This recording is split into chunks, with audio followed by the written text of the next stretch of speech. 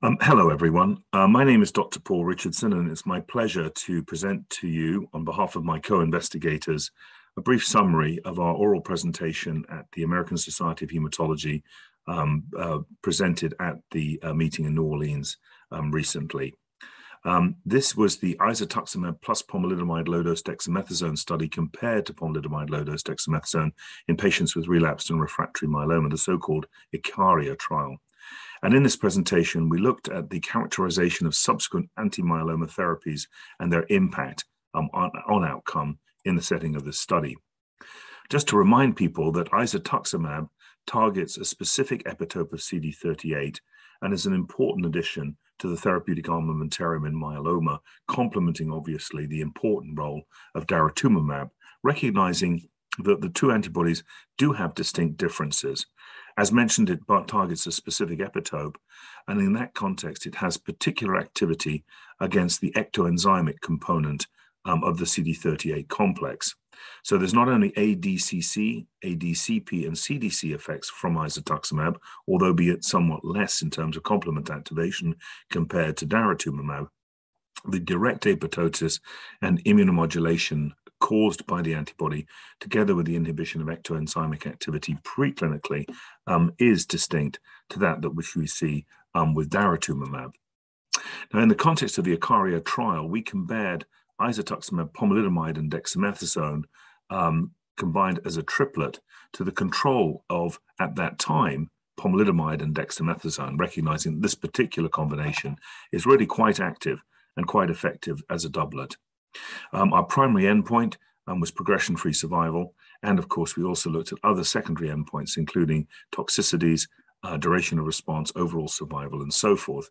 And the treatment summarizing the treatment schema for each arm is shown here. This is the one for isatuximab, pomalidomide, and dex, and this is the schema for the pomalidomide and dex at the bottom. But what I want to share with you is that when we give isatuximab with pomalidomide and dexamethasone, the first cycle is intensive with weekly isatuximab, and then in the subsequent cycles, we do it every 2 weeks. So a very convenient and outpatient-based regimen. Now, by way of background, the ICARIA trial was the approval finding study for the combination of isatuximab, pomalidomide, and dexamethasone. We also followed as a key secondary endpoint overall survival, and the final overall survival analysis revealed a clinically meaningful benefit in favor of the triplet versus the doublet, with follow-up at 52.4 months. And what you can see here is that we saw overall survival in 69% of the patients we saw overall survival, with the median overall survival with the triplet of 25 months versus that of 18 months for the doublet. So in this context, this was overall survival events that occurred in 69% of those on the triplet and 75% of those on the doublet. So hence the obvious difference that emerged in overall survival between the triplet compared to the doublet.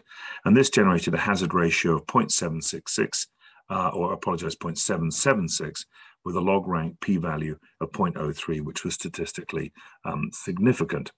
Now, importantly, one factor that may have impacted upon bringing this difference, or the hazard ratio, down or up rather, in terms of overall survival analysis, was a so-called technique called RPSFT.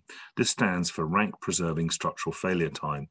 And this is used to estimate, if you use daratumumab appropriately, as you should in this study, should the control patients who are receiving POM-DEX progress, how did this impact in turn on survival? Now, why this may matter is because this may help us understand optimal sequencing of CD38 therapy in this setting. So with that as background, the objectives of this particular analysis were to better understand the impact of the sequencing of antimyeloma therapy and basically look at longer-term data, including efficacy following subsequent therapy in a phase 3 trial setting, of which there is relatively limited data in this particular relapsed refractory population to date. And this trial represents one in which we deliberately sought to try and better understand this, to provide long-term follow-up information to inform providers.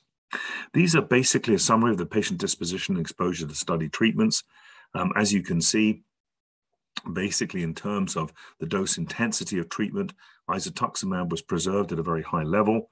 In terms of pomalidomide, this was also reasonably preserved at around 81%.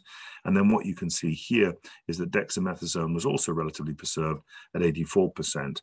Dose reductions were dominated in the pomalidomide category and dexamethasone compared to the isatuximab, in which the dose reductions obviously were much more limited. In contrast, with pomalidomide, obviously we saw less dose reductions there because of the activity of the doublet in that regard. So going forward from this, the time to next therapy analysis is summarized here. And what you can see here is that the hazard ratio was particularly positive in favor of the doublet, in favor of the triplet compared to the doublet. You can see here that patients who received the triplet, their median time to next therapy was 15.5 months compared to just 9 months for the doublet. So basically, time to next treatment analysis showed a significant delay for the triplet over the doublet. And in that context, the summary of antimyeloma therapies is summarized here. In the interest of time, I'll just focus on saying that more patients on the doublet received subsequent therapy, as you might expect, because simply more patients were staying on the triplet for longer. But importantly, for those patients who received pomalidomide-based therapy and did not receive isatuximab, they appropriately received subsequent daratumumab.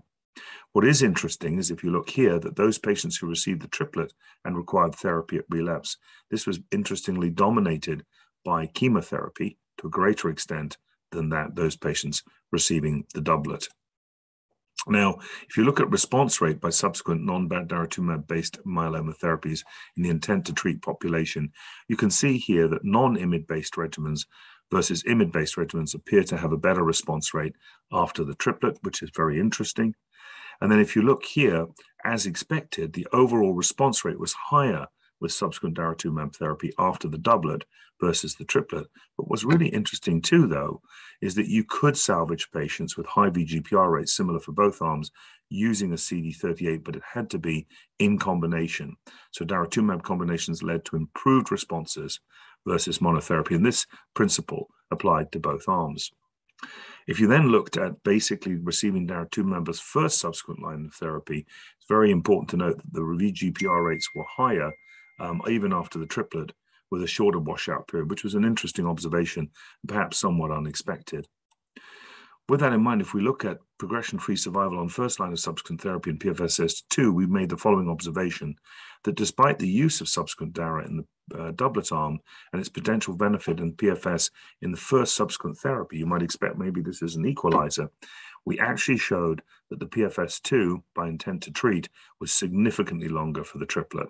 And this was quite remarkable at 17.5 months versus 12.88. Why is this important?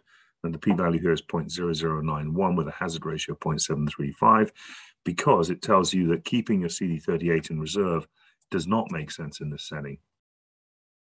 So in summary, what we were able to show with this complicated but I think informative analysis was that progression-free survival in the second setting, PFS-2 as it's called, and time to next therapy showed continuous benefit for the triplet versus the doublet without inducing more resistant disease refractory to subsequent therapies. And I think this is a very important principle because it shows that bringing your best combinations earlier in the disease course for a patient makes very good sense based on these data. I think what's appropriate to note is that if you received a doublet, the appropriate next step would be a daratumumab-based approach, which makes complete sense. Having said that, what was so interesting was that the immediate use of daratumumab appeared to be less effective immediately after therapy with prior anti-CD38 therapy, which is fair. That makes sense to sort of introduce BCMA-based strategies, for example. However, what was so important to note was that the response rates were generally similar between the treatment arms, and above all, daratumumab combinations were better than monotherapy in both arms. And I think critically, no cross-resistance was observed. Now, there are limitations to this analysis. We have to recognize the small sample size, and obviously it's open label. It's not placebo-controlled appropriately.